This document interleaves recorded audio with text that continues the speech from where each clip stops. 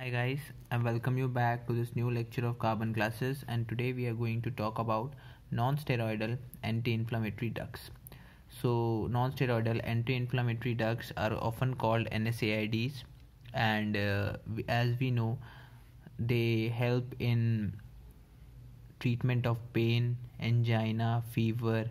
They are anti-inflammatory in nature and have antiplatelet effects. So firstly, we are going to talk about the classification. So NSAIDs are classified on the basis of their inhibition to the COX enzyme. That is, COX is an enzyme that helps to form prostaglandins, and these prostaglandins helps in pain mediation. So non-selective COX cyclooxygenase inhibitors, the firstly classified thing, we're gonna start with salicylates. Salicylates, we have aspirin. So I have made a short mnemonic, that is Safi Pilo. So Safi Pilo. So S is for salicylates. Salicylates is basically aspirin. A is acetic acid derivative. So acetic acid derivative is ketorolac and indomethacin, and F is phenamic acid, mefenamic acid, which is the drug in this. P is propanoic acid derivative, that is ibuprofen and ketoprofen, and E is enolic acid derivative, simply piroxicam and tanoxicam.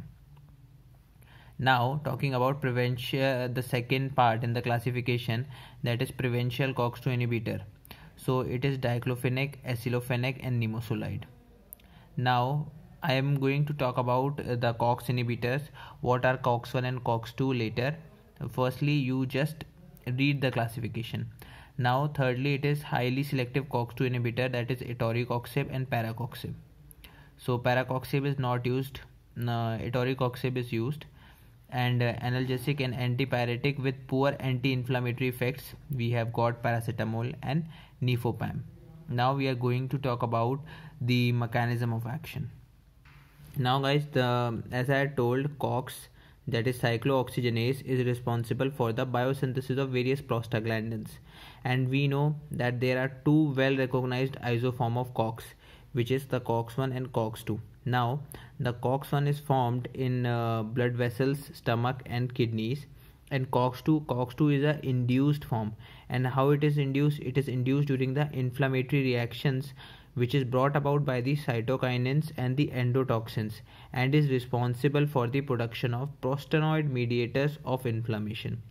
So guys, it is induced during the inflammation of cytokines and cytokines and endotoxins, and basically it is responsible for the production of prostanoid mediators of inflammation.